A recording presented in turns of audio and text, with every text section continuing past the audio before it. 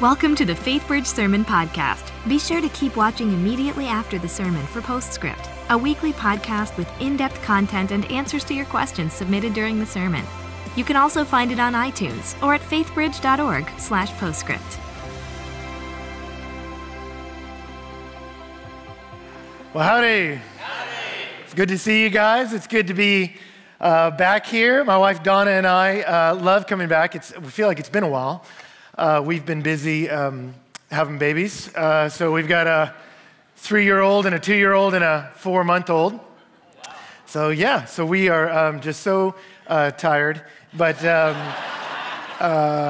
blessed, and it's always fun to load up the van and come down here and be with you guys. So whether you're here in Klein, Woodlands, online, just know we're thrilled to be here with you today. So if you got a Bible, we're in Luke chapter 7.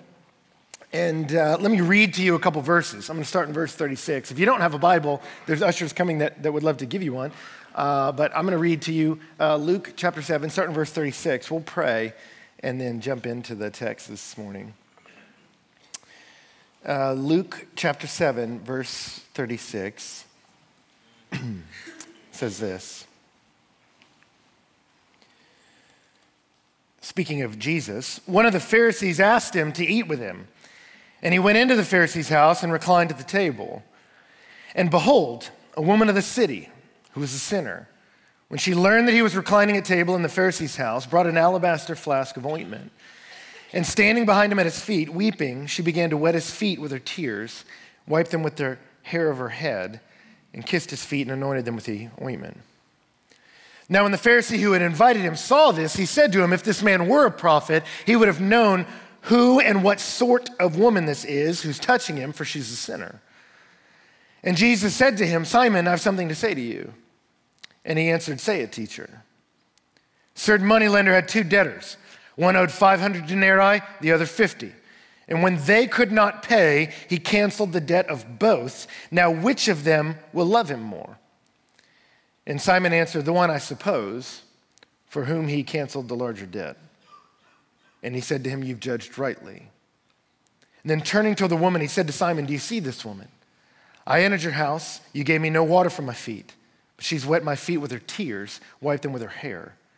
You gave me no kiss. But from the time I came in, she's not ceased to kiss my feet. You did not anoint my head with oil, but she has anointed my feet with ointment. Therefore I tell you, her sins, which are many, are forgiven, for she loved much. But he who is forgiven little, loves little. And he said to her, your sins are forgiven. Then those who were at the table with him began to say among themselves, who is this who even forgives sins? And he said to the woman, your faith has saved you. Go in peace. Let me pray for us. Well, Father, I want to thank you. Just even reading that text and watching the video, it makes me think of the statement here at Faithbridge that it's real people living real life. And in the midst of that, God, real life, I know sometimes we want to kind of shine up what we look like when we come into places like this, but the truth is we're very real people, and in the midst of our real lives, there's real beauty, and then there's really broken and sad things. And some of them are things that are happening to us, and some are things that we've done that are things that we carry with us that we wish were different. And I just want to thank you, God, that wherever we are at this moment, Lord, however near to you we feel or far from you we feel, however excited we are to be in venues like this, or however excited we are to get out of here because we're uncomfortable in this space, I just want to thank you, God, that you've brought us into this moment to look at your Son, because in seeing him, we see what you're like. And in seeing that, we see what you're like with us in our best and in our worst. And I just pray, God, you would open our eyes this morning to see what it's like when a holy God touches down on a very unholy and a very dirty people like us. And so I want to invite you all, if you're willing, take a minute and pray and ask him. Say, Lord, please teach me something today.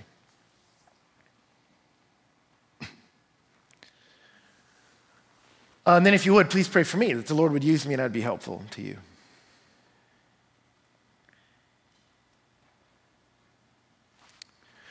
Well, Father, we love you and we trust you. Use this time, and we pray that in Jesus' name, amen.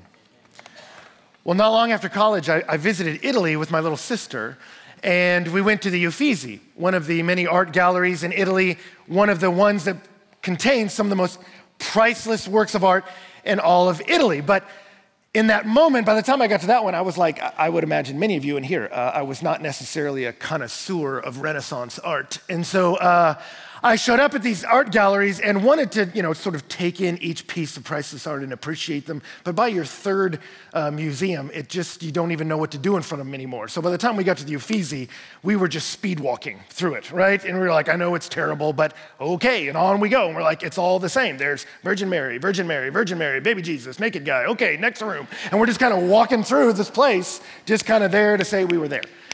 And I remember we are just zooming down this hallway, and yet at one moment I turned the corner and was arrested. I mean, completely stopped in my tracks by a painting, and that had never happened to me in life before, and I don't know if it's happened since. Like, I've been amazed by nature, but I've never had a painting completely captivate me, and it was one done by Michelangelo, and it was of Mary and baby Jesus, but it was totally different. They were in a more natural setting, not a formal one. It looked very real. And it looked so real, like 3D, like you could talk to them. You're like, they look like us. And yet he had done something that broke from the norm of all these other paintings. He had used vibrant colors. So at once it looked very earthy like us, but then almost surreal. And I was just transported by this thing. And so literally all these different tours with their little tour guides would come, talk, leave, and I was stuck there. And after several minutes, the people I was with came back and were like, what are you doing? And I'm like, I'm gonna be a minute. And then at the end of it, I went to the gift shop and bought every single little card, knick-knack, keychain with the picture on it because I was absolutely mesmerized by this portrait of Jesus. Now, why mention that? Because I remember the first time I ever heard this text taught. It was Tommy Nelson, and I remember hearing him teach it, and I had the same experience of being completely captivated by it and changed by it. And I still feel that way when I read it. And I want to present it to us today, because here's the thing. I think sometimes what we need is not another argument. Sometimes what we need in moments like this is a picture of what is and what could be, and be transported and changed by that. And so I'm not going to come at you and preach at you a lot this morning. I just want to show you Jesus and what he's like when he deals with people in their worst of moments. And so in John chapter 7, verse 36, the setting we're given in verse 36, it says, one of the Pharisees asked him to eat, and he went into the Pharisee's house and reclined at the table. Now, in those days, in the Jewish community, the Pharisees held a lot of political sway because they were a powerful religious party. They were sort of the preservers of religious and moral purity in the culture. The name Pharisee means separated one. Now, we're not told why this Pharisee particularly asked Jesus to come over for dinner at this moment. Luke doesn't tell us. But what we are pretty sure of as you read the text is it wasn't because this Pharisee felt his deep need for a Savior. And you see it in the way he treats Jesus as he walks in. It's pretty clear he doesn't feel the need because the Pharisee's treatment of Jesus is discourteous by the standards of the day. It was typical if you held a banquet in the honor of a special guest. When they came into the house, you would pour oil on their head as a sign of respect. And so when Jesus shows up at the house, Simon the Pharisee offers no oil. It was customary when a friend would come into your house that you would kiss them as a sign of friendship and greeting. That still happens in many countries today. But when Jesus comes to the house, Simon offers him no kiss of peace. And it was common courtesy back then that as you walked the dusty roads of Jerusalem and Israel, that you would get dirt on your sandals. When you came into a home, you wouldn't wear those shoes into the house. You would take them off. And so it was basic hospitality, politeness to offer people water to wash their feet. And Simon offers Jesus no water. So in doing that, he's making a statement. He's saying, I'll bring you into my house to evaluate you, but I want to make it real clear. You're not an authority in my life, and you're not a friend. And so he withholds from Jesus the respect, the friendship, even the courtesy standard of the day. And then in the next verse, you get a woman who comes in who is in every way his opposite. And in verse 37, it says, and behold, a woman of the city who was a sinner. And when she learned that he was reclining at table in the Pharisee's house, she brought an alabaster flask of ointment. Luke chronicles her arrival by saying, behold, a woman of the city, a sinner. He says, behold, because you go, something's happening here that's not normal. Why did this woman just come in? And yet I want to make clear, the behold, the shock, the hey, look at that, is not the fact that she entered the Pharisee's house. She's not breaking and entering. Some of you go, well, what's she doing? Is it she's walked into the house? Well, no. You get a clue as to what's going on here when twice Luke says they were reclining at table. What he means by that is it was a low table, about a coffee table height, where you would kind of lean in on your arm to eat and your feet would extend behind you. That wasn't a normal way to eat back then. You would sit at a normal table, but when you had special banquets, you'd recline at table. And so by saying they're reclining at table, you go, this is a special banquet, which wasn't totally uncommon back then. When there was a guest rabbi, a guest teacher coming to town, the local hometown rabbi could invite them over to evaluate them. And when they would do that, to have them over at dinner at their house, it was like two celebrities meeting. I mean, it had some educational value, sure, but it had entertainment value.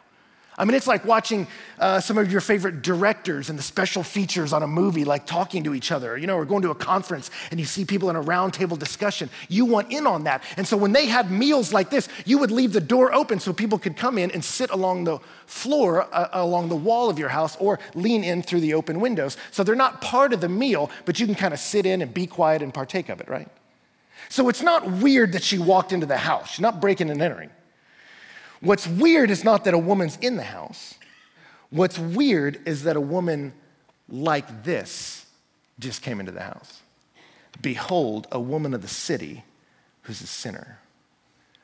And let me just stop there and say, some of you maybe feel like that when you come to places like this. What is a person like that doing in a place like this? I mean, some of you maybe feel that. You're like, if these people only knew. Maybe you walked in the door and were like, behold, a sinner walks into Faithbridge. It's kind of how you feel of going, I'm not like these people. These people don't know me. And if these people knew my life, they wouldn't let me in here. And I don't really want to be here among them either. Some of you feel that tension of, behold, one of these things is not like the other. That's how you feel. I remember I was at a wedding one time and a guy was asked to be the scripture reader. And he got up there and he kind of read the verses. And when he came down, he went, whew. He said, I thought I was going to burst into flames up there. He's like, I'm the last guy they should have touching a Bible, right? Because he knew he was living a crazy life, and the fact that he was in a church was making him uncomfortable, right? I got to get out of here because there's someone like me wouldn't be welcome in a place like this, is the assumption. And so, behold, a woman of the city comes in, and she's a sinner. Now, a natural question at that moment is, okay, what'd she do? And Luke doesn't tell us. But what he wants to make clear to us is she has a bad reputation. She's a woman in the city, and they know what kind of woman she is. Now, that term sinner, it could mean a lot of things, but it often had a sexual connotation. So some people, when they comment on this, say she's a prostitute. But there's nothing in there that says that she's selling her body for money. But there's often a sexual connotation. So she couldn't have been a prostitute, but she might have been promiscuous. She might have been someone who had been with a lot of different men. We don't know. What we do know is that she hadn't lived a pure life. And all of us have some things in us that we go, man, I don't want these people to know. If these people knew this about me, what would they say? They would reject me. Her story is they knew. They all knew. And so she walks into a place like that and she is reminded, and not just a place like that, she's reminded in the marketplace and in the town square by the way the people look at her of her own condemnation.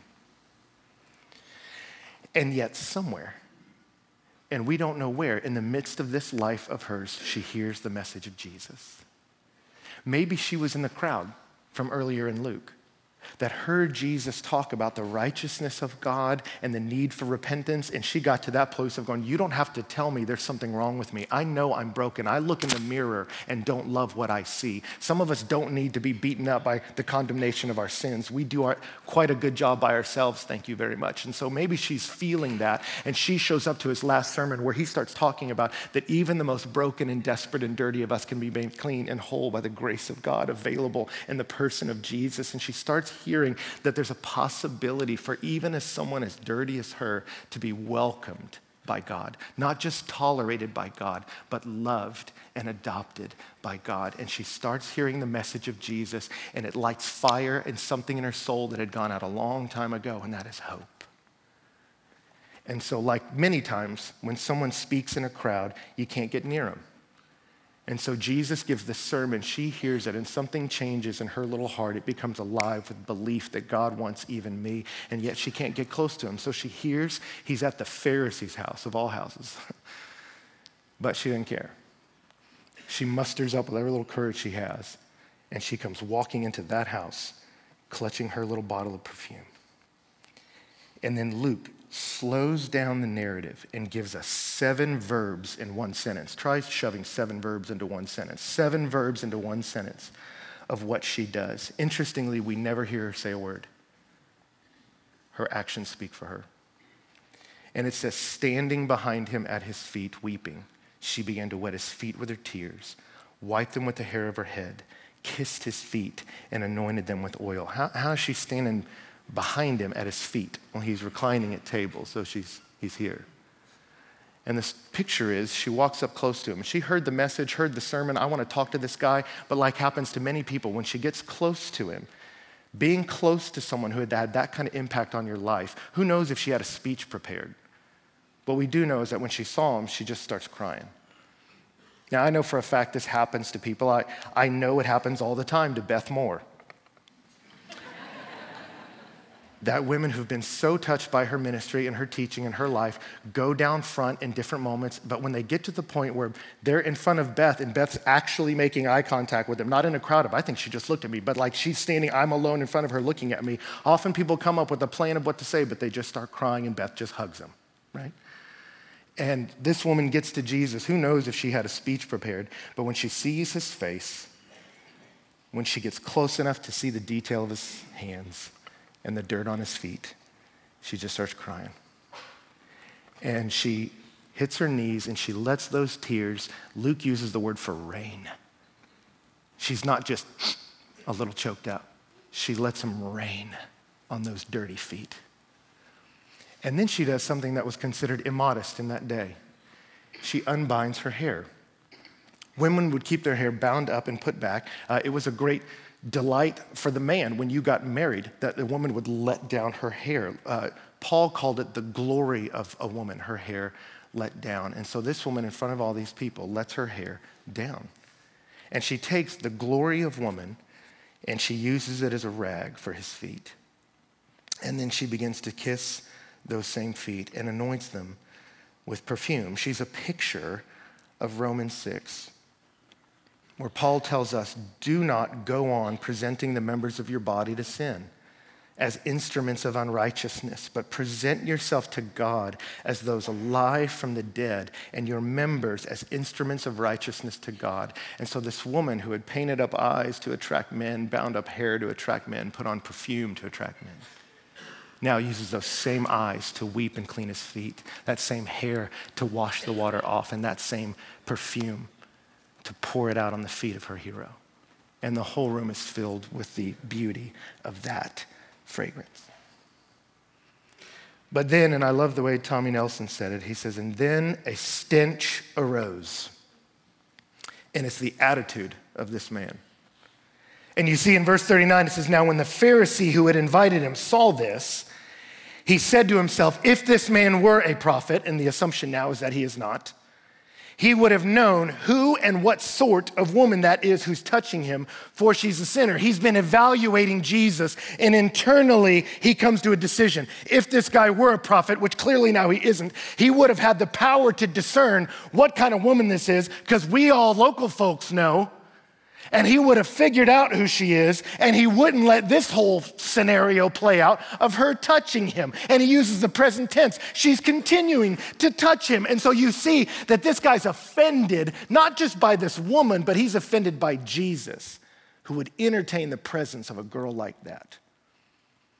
And the great irony of it is, in verse 40, it says Jesus answering him. Now, I don't know if you caught that in the text. It says, now when the Pharisee saw this, he said to himself. He has an internal dialogue saying, this man clearly can't be a prophet. And Jesus answers that, the internal questioning, thereby proving he has the very prophetic powers that this man suggests he does not. And Jesus answers the critiques in this man's heart. And he does it with a simple story. He says, Simon, I have something to say to you. And he says, say it, teacher. And he says, a certain moneylender had 2 debtors. One owed 500 denarii, the other 50. When they could not pay, he canceled the debt of them both. That word cancel is the word freely forgive. They did not have anything with which to pay. Both debtors, both owe, both powerless to pay, both radically forgiven, right? And then he looks at him and says, now which one will love him more? Which one? The one who was forgiven 2 months of debt or the one forgiven 2 years of debt, basically? Which one? And Simon answers him, the one, I suppose. I love that he's just not even willing to humble himself enough to give the obvious answer to the story. Well, I guess. The one who is forgiven more. And Jesus says, you've judged rightly. And then Jesus tells the religious teacher to look at this sinful woman. He says, do you see this woman? And he begins to go down the list of courtesies that Simon neglected and this woman far surpassed. He says, I entered your house. You gave me no water for my feet. She's wet my feet with her tears, wiped them with her hair. You gave me no kiss, but from the time I came in, she's not stopped kissing my feet. You did not anoint my head with oil. She has anointed my feet with ointment. What Jesus is saying is, yes, Simon, I know exactly what kind of woman this is. And frankly, son, you could learn a few things from her. Because here's the deal, Simon. Your heart is cold to me because you don't think you're that bad. This woman has felt the weight of her sin, and so she knows the value of a Savior. Right? And that's why Jesus says, therefore, I tell you, her sins, which are many, are forgiven. For she loved much, but whoever's forgiven little loves little. Now, let me clarify some things. What's he not saying?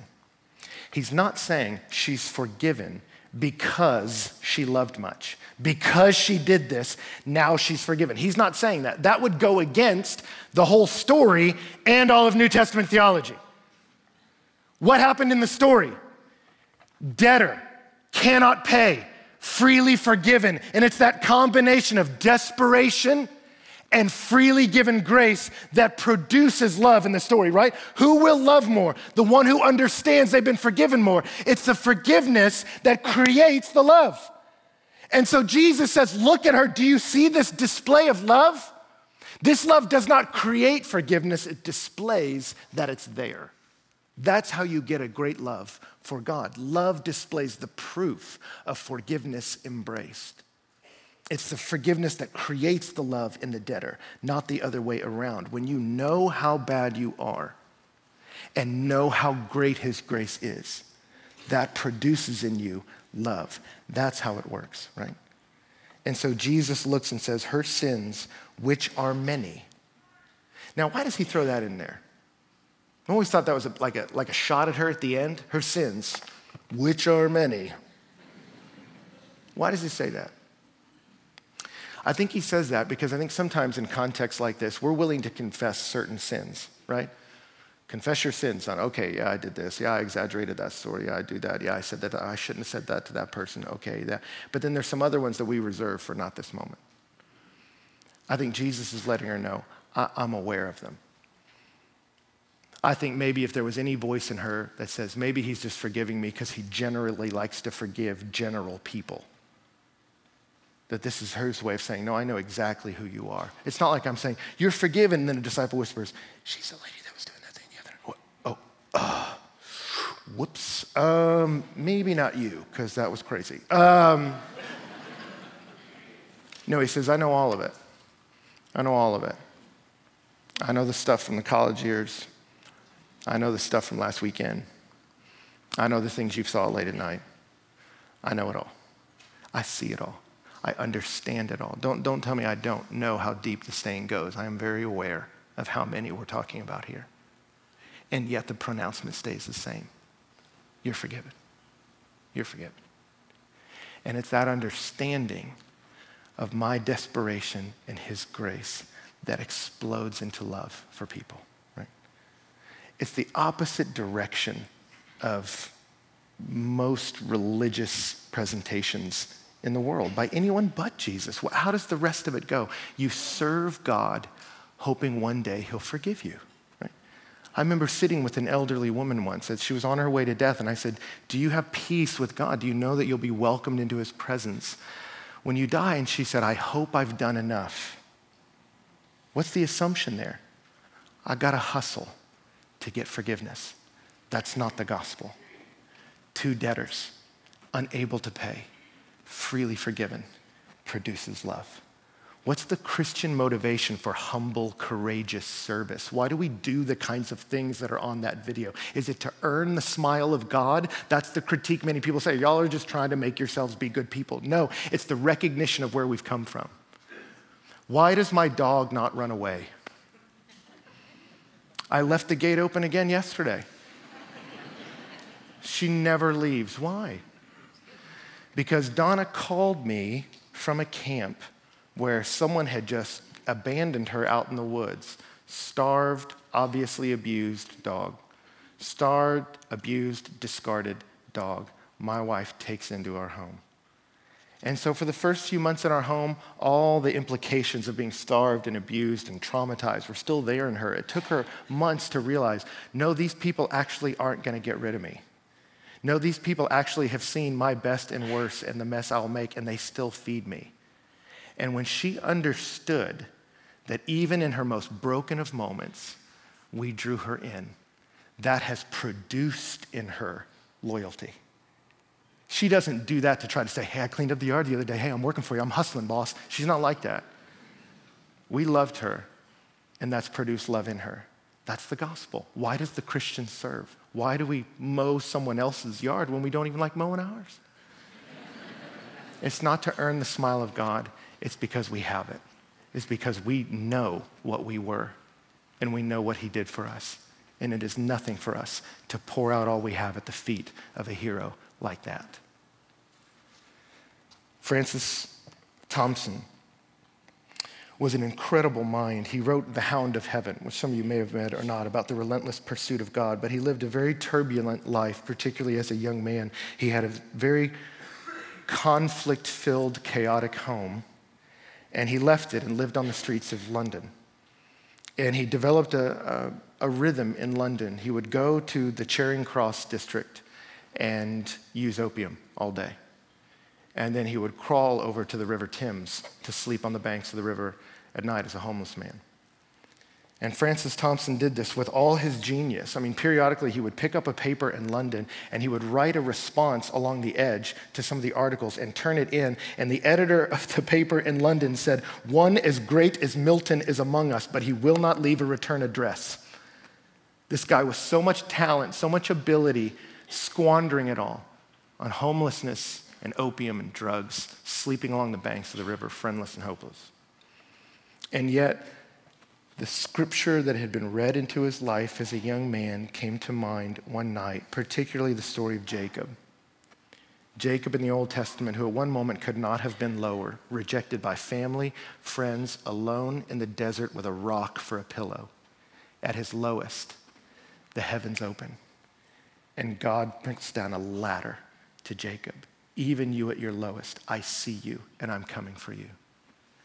And Francis S. Thompson thought about that, thought about the fact that even me, after wrecking my life, even me, after the mess I've made, God would come after me. He had an absolute transformation in that moment. And like many of us, when you see how desperate you are and then feel the power of his grace, you become a worshiper. And he wrote this to his friends: "But when so sad thou canst not sadder, cry, and upon thy so sore loss shall shine the traffic of Jacob's ladder, pitched between heaven and Charing Cross. Yea, in the night, my soul, my daughter, cry, clinging to heaven by the hems, and lo, Christ will walk upon the water, not of Gennesaret, but Thames.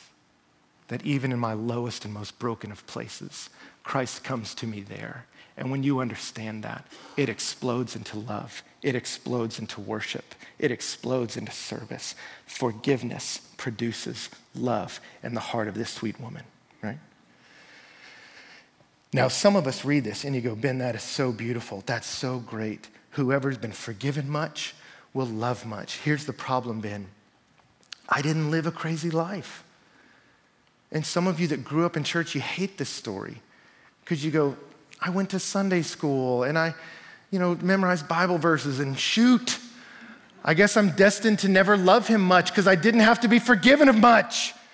And maybe as you were a kid, you were just so ashamed of your testimony because the good testimonies, the one that make it into big church, are the ones when they were like, I was on opium and I was killing all kinds of people and then now I'm a missionary. And everyone goes, yay. And you're like, man, I've been in Sunday school. Darn Awanas just kept me off the stage. And you're just like, I guess I'm doomed to not love God much because I didn't live crazy. Let me tell you something. That is not what Jesus is saying. He's not putting a premium on sin. See, the Pharisees' problem is not that he didn't sin enough. Jesus is going to condemn his pride more than the sins of what this woman did on the streets. You can be more lost in the pews than out there on the streets with this woman. You can, right? Pride is ugly. It's not the amount of sin committed. It's the amount of sin realized, understood. And so for many of you, you would say, Ben, I've been going to church for years, I'm a Christian, all that kind of stuff. Maybe you don't feel this kind of love for God that propels you to invite people to church to see the God you found, to serve those who are in need in our city for the glory of God and their good. You don't feel that explosive love in you that prompts you to serve. You go, why? Well, I would say if you're not feeling that, it's because you're probably missing one of these two elements that produces it. It's the combination of two chemicals, right? My depravity and his grace, his forgiveness. My guess is you're minimizing one of those two. If you're not feeling a great love for Jesus and a great motivation to serve in his name, one of it might be is that you just minimize your sin. You minimize it. Right? You minimize how bad it really is. There's always an excuse. Yeah, maybe I shouldn't have said that, but you don't understand. Day after day, that guy keeps saying that. So I was just telling him what everybody was saying, and you got an excuse ready for what you said. Well, look, I didn't want to snap at him like that, but you need to understand the way they are always coming at me, like you got it. Yeah, okay, maybe I shouldn't have watched those kind of things, but you understand I had a hard day at work, and you just kind of come up with, well, if she had them, well, if they had them, well, if those Christians hadn't been so judgmental. There's always someone to blame. There's always a place to shuffle off an excuse. There's always a way to justify and protect your sin. There's no protecting, no justifying, no explaining in this woman, just confessing. And some of us, we're willing to confess the light and cute sins here, but not the really dark, sad ones, not the really ugly ones. This woman has no shame left, presents it all. But it's at that level of honesty that the grace of God comes in so powerfully. And others of you, you may say, well, Ben, I don't feel that great love for God, but I know I'm a sinner, thank you. Every night my mind recalls what a loser I am. You're not minimizing your sin, you're minimizing forgiveness. And I don't know if you're one of those people that you go, well, he couldn't possibly forgive me. He couldn't forgive what I've done. You don't know what I did. You don't know what I said. You don't know what I did as a kid. You don't know what I did now. You don't know how I wrecked my marriage or marriages. You don't know how I've wrecked my kids and now it's too late to reconcile. You don't know the mess I've made. God cannot forgive someone like me. And let me tell you something. Do not insult the grace of your Maker. He understands what you are. He knows your sins, which are many. But don't, out of a false humility, try to denigrate the powerful love of God. That's not worship. That's not honorable. It's keeping from yourself what he's come to give. It's when I am honest about my sin and honest about his grace that he'll take Paul, the Apostle Paul, who was a religious zealot, murdering people for his faith. He's a terrorist. And he'll make him the writer of the epistles, the New Testament. I don't know how many of you are terrorists. But if God can take a Paul and make him an apostle, he can make a you and make you a worshiper. It's actually to his glory to save even you whose sins are many. So he pronounces over this woman, your sins are forgiven. But yet when he does that, it confuses some people at the table. They say, who's this that forgives sin? Because if they were astute, they were following along in the story. They were like, wait a second. In the story, moneylender, people who owed money, he forgives them, they love him. And Jesus' application of it, she was a sinner against God. God's forgiven her.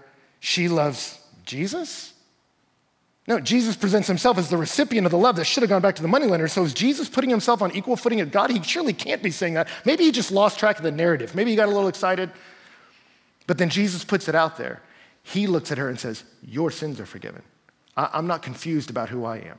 I am putting myself in the position of the forgiver. And it throws off the people in the story. You can't say that. If I came to you and let's say you robbed that guy and I came up and y'all are fighting over it, you robbed my house, I saw you do it. And I came in and was like, hey, I forgive him. I forgive you. You'd be like, you're not really in this, bro. For Jesus to step into the things she's done and to say, I forgive you, they ask the natural question, who's this guy think he is? But he doesn't answer them. He looks at her and says, your faith has saved you. Go in peace. And you go, where does this guy get off telling a woman like that she's really forgiven? How can he do that? Let me tell you how he can do that. How does he know her debts are forgiven? Because he's the payment. Because he's the payment. He said, man, I didn't come here to give pep talks. I didn't come here to try to clean up your act. Whenever a debt is incurred, somebody's got to pay. Like if I loaned you my iPhone, if you're like, can I borrow your phone? And then you just dropped it in the toilet and we're like, oh, I got two options. I can look at you and say, that'll be $200 and you pay.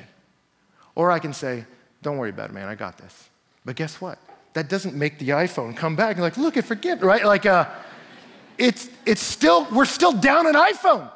So if I forgive you, I'm eating the cost, right? That's how you get forgiven, is because I pay, right? And so Jesus looks and says, you're forgiven. How do you know that? Because he's about to be the payment. I will know no sin, but I will become sin so that you might become the righteousness of God. It's when we see that he says, I know everything you've done, and I'm going to take all the guilt of it and all the shame of it and all the condemnation of it, and I will bear it and I will bury it. And then I will rise and beat death, and you ride with me. And when you trust me, you're saved from it. So don't wallow in that which I came to set you free from. You're forgiven because of what I've done. Your debts are gone. Why? Because I'm the payment. And when you understand that's who Jesus is, that will produce in you a loyal love, I promise you. In World War II, the men of the 101st would lay down their lives for Colonel Winters in a heartbeat. They loved him. Why? Because in a fierce battle when they were pinned down, he realized to stay here in this foxhole means death, and he called his men to go forward, but he could tell they were afraid, so he went by himself. And he attacked the Germans on his own. And when they saw this man willing to lay down his life for us, it produced in them loyalty. If he would risk his life for our lives, we will follow him anywhere. Jesus gave his life for us. So the Christians would say, that man went running face first into condemnation and he took it for me. I will go anywhere for him. That's the Christian life. The sweetness of forgiveness produces loyal love. Let me pray for us. Well, Father, I want to thank you that, Lord, you know what we are. You know the best things about us and the ugliest things about us. You know the things we've confessed, and you know the things that we've kept with us because we said, I'll carry this to my grave. But you don't want that. What would happen if it was all exposed? What would happen? What kind of condemnation would we feel? Some of us need to own that, and maybe you just need to whisper it even now to him, what it is you've done. No excuses, no justifying, no minimizing, saying, I do this, I've done this, I am in this even now. And you let your sin stand at its full height, and then you let the flood of grace come washing in to wipe it away. Because that's what Jesus came to do. Behold, a woman of the city, a sinner. I know what you are. Your sins are many, but you are forgiven. You are forgiven because your faith saves you. And so if you haven't put your faith in Jesus Christ to be a savior and a forgiver, you can do that even now and say, I want in. I want in. I want your forgiveness and my faith to produce love in my soul for you. And Lord, for those of us who know you as Christians, we still gather sin like sediment. May we not minimize, justify, and harden up our souls like Simon. May we continuously land at your feet, receiving grace and worshiping you. Because what our neighbors, our friends, our family need more than anything is not to see how put together we are, but to see how much we're not. And yet, God will take even us and make us servants. And the world is filled with the beauty of the fragrance of people who are at the feet of their rescuing King. Let that be our story, God, for your glory and our good. Amen. Welcome to Postscript. Here we hope to answer your questions and help you dig deeper into the messages and sermons at Faithbridge by talking with the teacher of the day.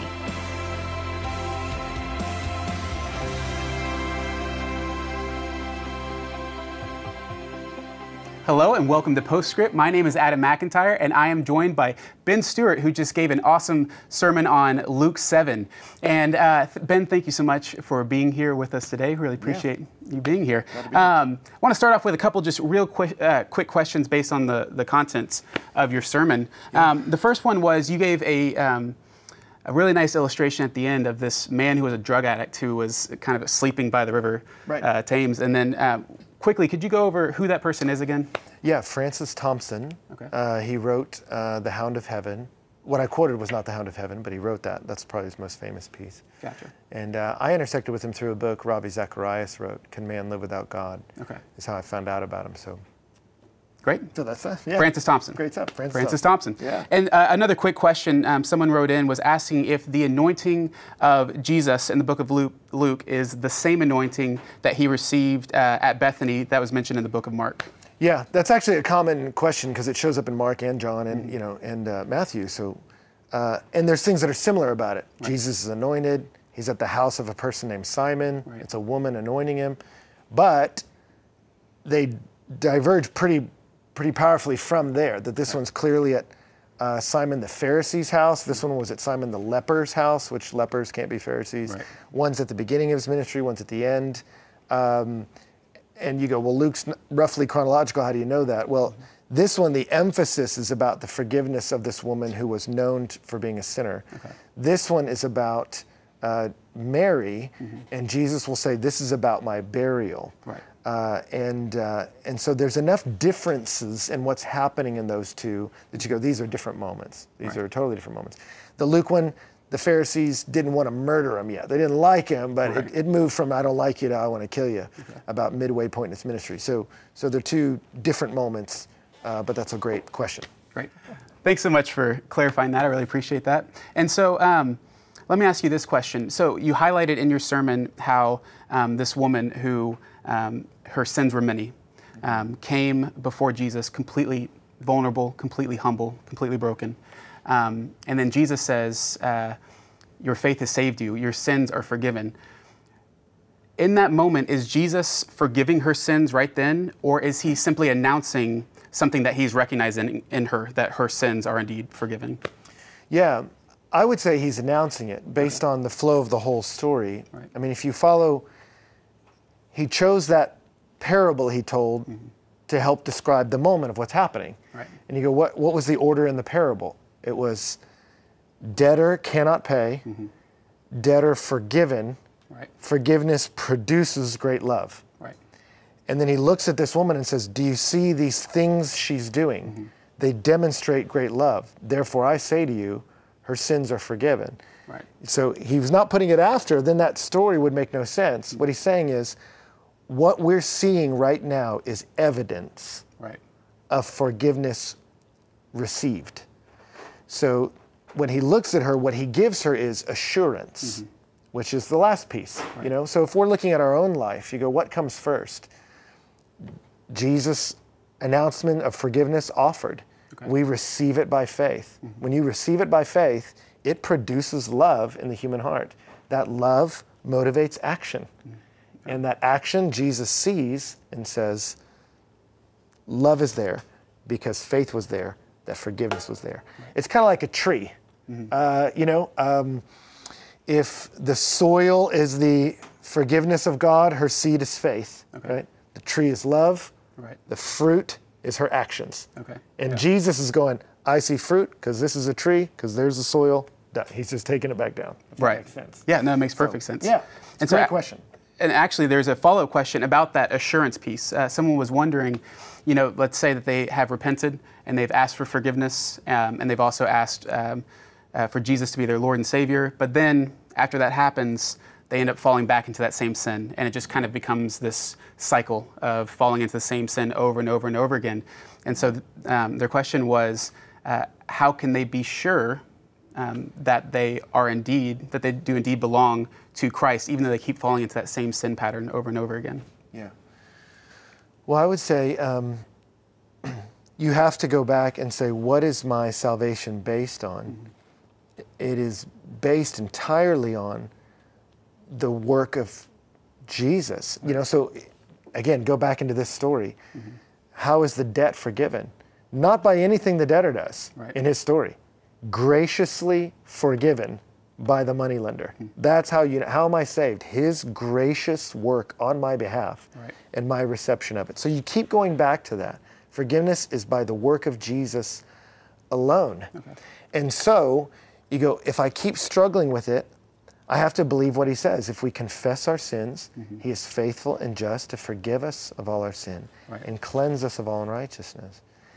And yet, you go, what if I keep struggling with it? I would say, does he forgive you? Yes. Right. But we are meant to repent. One of the fruits of forgiveness is a changed life. Right. And so you have to ask yourself, have I repented? Or do I just know, I know he'll forgive me, and then I can just keep rolling along my merry way? Right. That cheapening of grace shows that you never understood your sin in the first place. Right. You're missing that piece of, I believe I'm really this bad, and I believe I need to be saved. So I would go back to, do you even understand how deep the stain goes? Right. But then I would also point you to James. James says, confess your sins one to another and pray for one another that you may be healed. Right. And that's where I see a lot of people is they'll struggle with a sin, want it out of their life. They ask God for forgiveness, but they keep doing it. Right. And it steals their assurance because they don't see the fruit, so there's no assurance. Right. And they go, so am I not saved? You go, well, you have no assurance of your salvation because you're not seeing outworking. God has given you a sanctifying tool called us. Right. You confess your sins one to another. So I meet with a lot of guys that struggle with pornography. Right. And as long as they keep it in the dark, they'll just keep doing it. Yeah.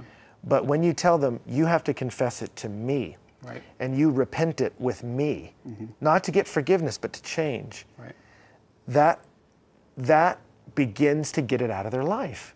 And their assurance rises. That they really were forgiven back then, because now they're seeing it work out in their life. But don't neglect the grace God has given his children, namely the body of Christ. Right. And so that's where I said repentance, sanctification, it's a team sport. Absolutely. So if you're struggling over and over again with the same sin, it might be because you're struggling with it in the dark. And we're only as sick as our secrets. So you need to confess to us.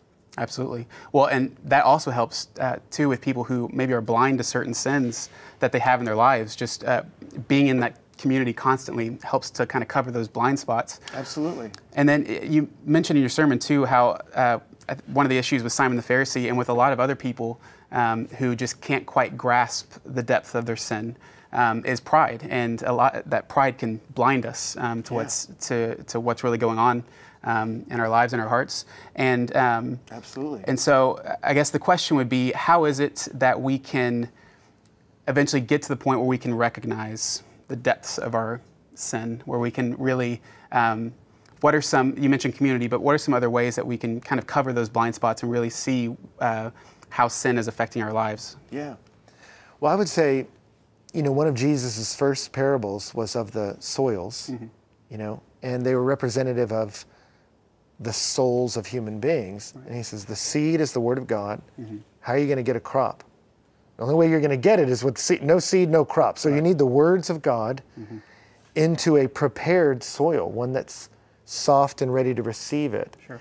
And so like Simon knew the word of God, but his heart was resistant to change, defensive, And so it just bounces off, right? Birds eat it, that's what Jesus said. But if I have a heart that understands my need, that was what he was looking for, receptivity. Right. You know, that's what he told the disciples later. Right. So what I do is I come to the Word of God knowing to understand the depths of my sin and need for grace. I can navel gaze and look at myself. I can do that. Or I can come to the Word of God, because when you see God for who he really is, it'll right-size you. Right. But I know if I just come to the Word of God, it can just be food for my arrogance. And so I have to come like the psalmist did and say, Lord, open my eyes that I might see wonderful things in your law. Right. He prayed that. What's the assumption there? The wonderful things are there. I have a seeing problem. Exactly. That's the humility of coming and going, God, I'm not going to see the beauties of your word. I'm going to see TV is more entertaining. I'm not going to see the depths of my soul. I'm going to see some other guys. I'm not as bad as that guy. So Lord, open my eyes and I see it. And then David in the same psalm prayed, incline my heart to your testimonies. This is David, a man after God's own heart, saying, my heart is going to be inclined towards other things. And I know that about myself. Right. So for me, as soon as I come to the Word of God, I come confessing need. And you go, maybe I don't understand the depths of my sin. No, but that's something to confess. Right. Yeah, like absolutely. David, God, open my eyes because I'm blind. Incline my heart because it's not inclined. Yeah. And that's so horrible. It really is. But as you confess that and then come to his word, it's that soft soil with the Word of God in it, that's where fruit can be born. And so I would say, you don't have to just sit and think about what a horrible person you are. You meditate on God and your sin will rise. Right. He will point it out. Absolutely. Yeah, and it's kind of, again, going back to kind of combating that pride of a lot of times we come to Scripture just assuming that we are inclined or assuming that we understand our sins completely. And when that happens, our hearts are hardened at that point. We don't even see how arrogant we are. Exactly, yeah. And then the final question we had, and it was a really good question, came in. It said, how is it that we can be forgiven at absolutely no cost of all of our multitude of sins? How is it that God can forgive us and that costs us nothing? How is that possible? Yeah. Well, I would say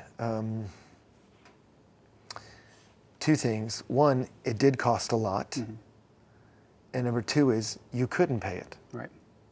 I mean, that's, again, let's say in the same text, two debtors unable to pay. Right. So God is looking at our sin and saying, you can't by your own energy come back from this. So I either let you go to hell or I step in. But his stepping in doesn't minimize sin. And that's the thing. Some people go, well, you just cheapen it. You say, like God goes, it's all forgiven. You're like, God didn't just wave off sin. Right. Look at the cross. I remember I had a young man come to me that he said, you don't even know the horrors I've done. So you just tell me, oh, you're just forgiven. I said, no one's saying, oh, you're just forgiven. Right. I said, go back and read about Jesus' crucifixion. That's how much God hates sin. Right. That it required the brutal death of Jesus to pay for it. That was the payment. So does God take your sin lighter than you? No. Right. He hates it much more than you. But you couldn't pay it. And so God in his love sacrificed his son for you. Right. And that's where when you understand how much it did cost and that he was willing to pay it, those two things together, the understanding of my need and understanding of his grace, how can it be? It produces worship. It produces love. That's the point of this text. So it's a great question. Absolutely. And when you understand those things, it will change you. And then God is glorified by your transformed life. Right? Yeah, exactly. When we fully understand that, that's what leads us to look more like the woman in Luke 7 and less like Simon the Pharisee. Oh, yeah. Right. He changes you. And then you become a worshiper and a servant, but it's all of grace. Right. You're not earning, you're celebrating. Absolutely. Yeah. Well, Ben, thank you so much Sure. for being here with us today. And thank you all for tuning in. We will see you all next week. Thanks for joining us for Postscript. Help us keep the podcast interactive by submitting your questions during the morning services. Learn more at faithbridge.org/postscript.